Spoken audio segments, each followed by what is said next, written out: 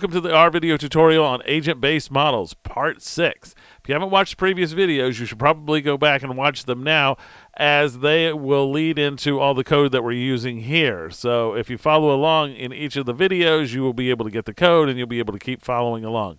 Okay, so last time we generated some agents and we followed them through time, and then we looked at some basic summaries about them. As we went through time, we wanted to see which groups they belonged in. Now, I've cut this back down to 10 right now because I want to be able to look at the data again.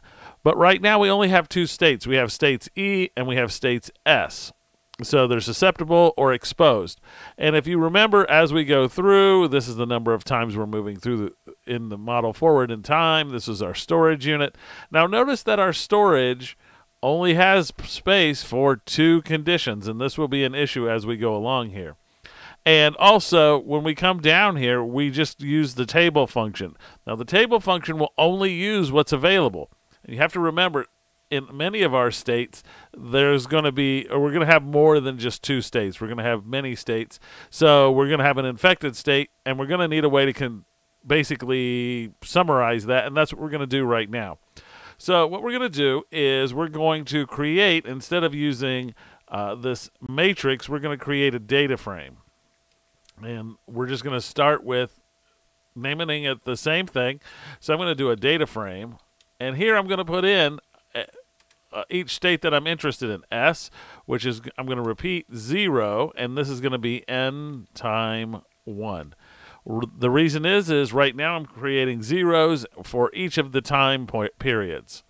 Okay, there's an E state, so I'm going to rep 0 n time 1 for each time state. And again, I'm going to create an infected state, so I'm going to repeat 0 n time 1. And then I am going to create a recovered state. And we'll actually play with that one first because it's easy to do with the group that we have. They don't have to get sick in order to be there. Okay, and we're going to create a death state for those people who have unfortunately died in our simulation. All right, so this is going to create our summary container, and then when we come down here, we're going to change the way we look at this. So here we're still going to use this out1 because we left the name the same. However, now we're going to use, it's not going to have multiple columns, we're going to look at each one individually. So I'm going to put a $sign, and I'm going to do S for right now. And we're going to do, well, all I need to do is figure out how many of them are there in my data set that are of that state. So I do agent1 $state where, and it could be any column actually, agent1 $state equals, and here we're going to do S. Okay, and then we're going to take and copy and paste this.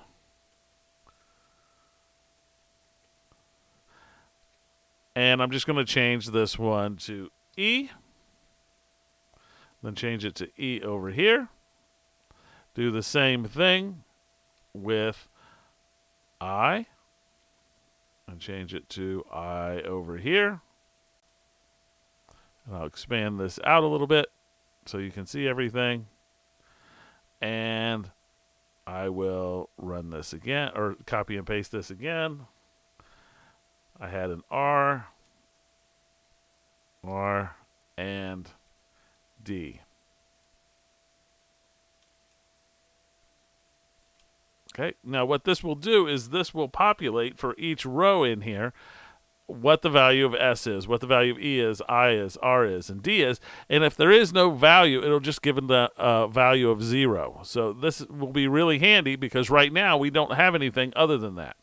So let's run this real quick and see what it does, and hopefully it works. So we're going to go all the way to the top, give it a go, and it didn't scream at us. So now we can look at out1 now, and you'll see that it has in it